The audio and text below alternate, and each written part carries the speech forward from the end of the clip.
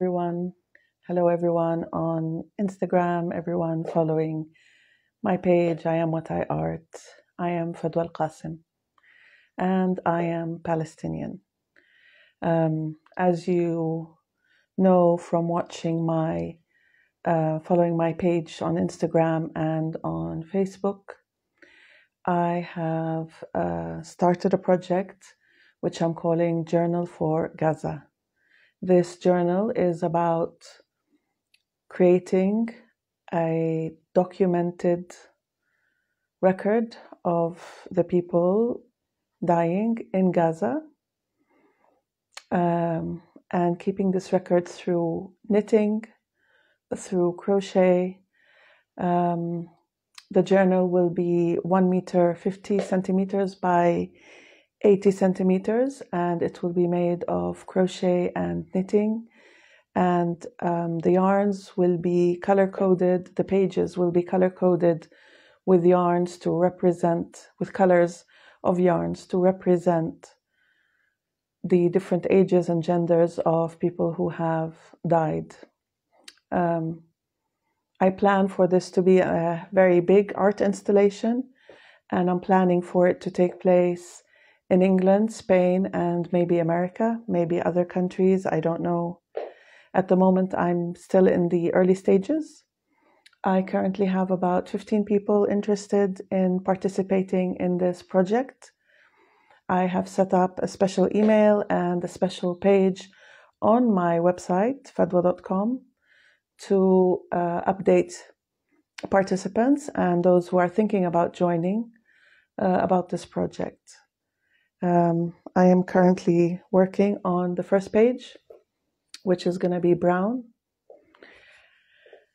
And I will be talking about, on my page, I will be sharing with you the details about the ages, the colors that we want to use, the size, and everything else.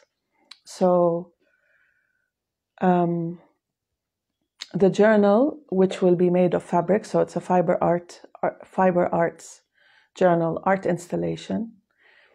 Each page will represent 200 people, and it will be set on the ground, so it's going to be huge, 1 meter 50 by 80 centimeters. And it will be a visual representation of the horror that is happening now. And people will be able to turn the pages and see how big this catastrophe is. I have people from the United Kingdom and people from France, people from the UAE, and people from Spain joining. Last week, I was invited to Waldorf School in Valencia in a town called El Puig de Santa Maria. I hope I said this correctly. I spoke to the children and to the professors, the teachers there. I was amazed at how the children reacted.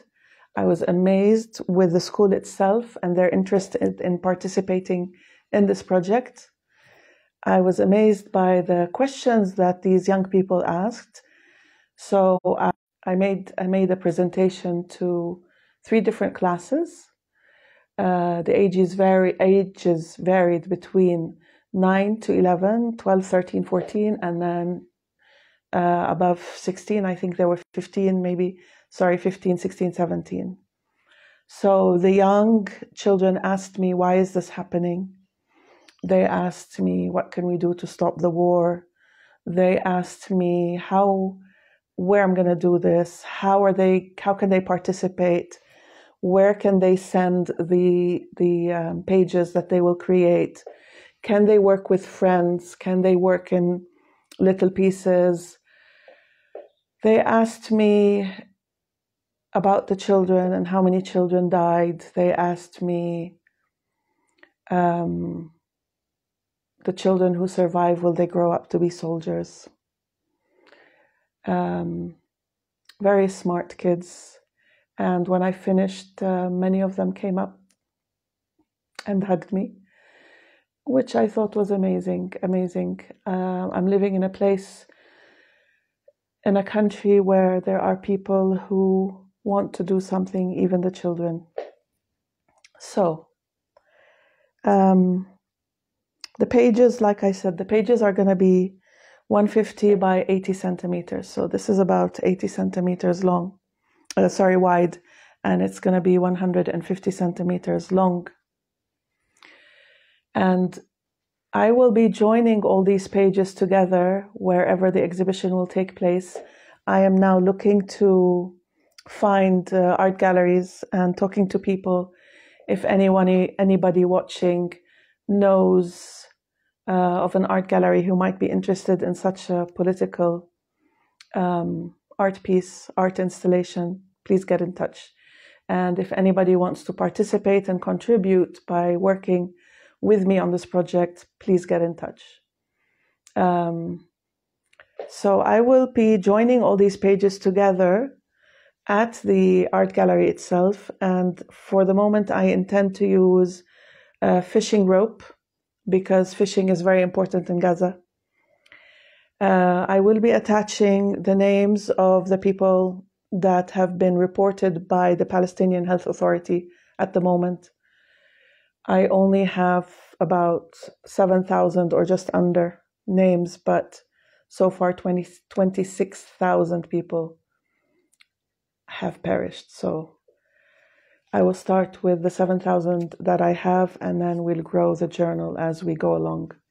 I will attach the names to each page, and at the end of the installation, the journal will be taken apart, and the pages will actually become blankets for children. If the war has ended before, I hope, before this installation takes place or before it's over, and we are able to send these blankets to Gaza, that would be amazing.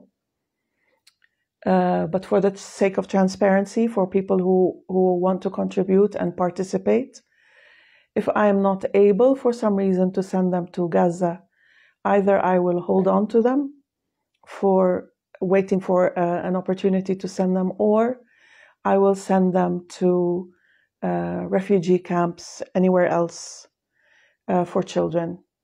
So just so you know that this is my intention. So like I said, for now, I have about 15 people, individuals, who are willing to contribute by working and creating pages themselves according to the instructions I will give them. The instructions are not difficult. You can use any pattern you like, any yarns you like, any size needle, any size, any thickness of wool. It doesn't matter. You can do knitting, you can do crochet. It doesn't matter. What I want is to stick to the colors because the colors are coded by age and gender, and to stick to the size so the pages look kind of uniform and they look like a journal. Somebody asked me why I chose a journal. I chose the form of a journal because it's a way of keeping record. Journals have always been used to keep a record and to record, commemorate, document, except I'm documenting in a different way. The other reason is my personal love for journals and books. And the reason I'm using crochet and knitting is because I know there are a lot of crocheters and knitters in the world, and I wanted to reach out to them to help. And also, I'm a good crocheter and knitter, and this is one of my mom's art. My mom was an artist, and this was one of her passions. So it's kind of also paying a tribute to my mom, who obviously is Palestinian as well, and who passed away in Spain, and who, together with my dad, who also passed away in Spain, Palestinian, and they were both buried in Valencia. So they were not able to go back except once as nationals of another country and as tourists. So this project has a lot of meaning on a personal note and also on a bigger scale. And I want to put this as a visual representation, something to have an impact on the viewers. And I will ask visitors also to share their thoughts, because I will keep fabric and pens, and people can write what they want and pin them with safety pins to the pages of this artwork. I have also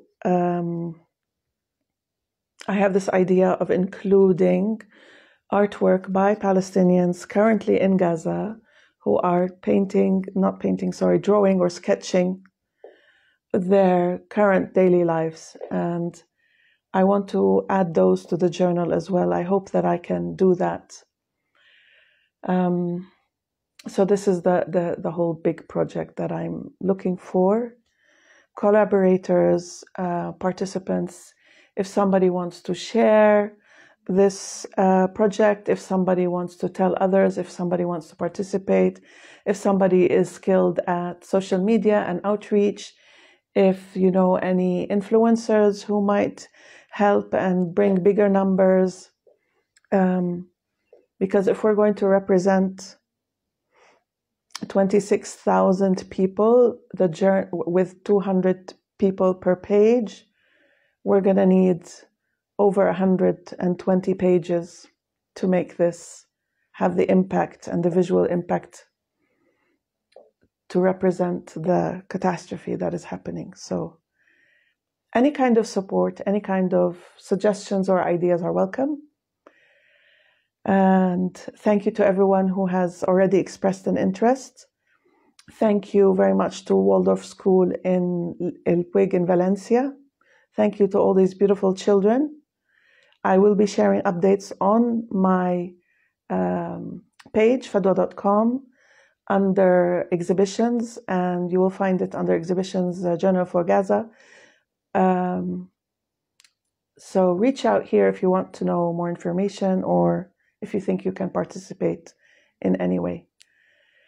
Thank you very much, Nadia. Thank you. Thank you for looking forward. Yes, thank you. It is a good tool for resistance. These are the tools that I have right now. I have my words. I have my art. And this is what I can do. And if you know anybody who might participate or collaborate or support in any way, let them know. Thank you very much, everyone. And thank you. Bye-bye.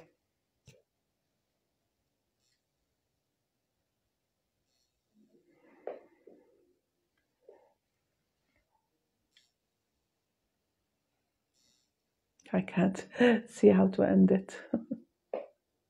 I'm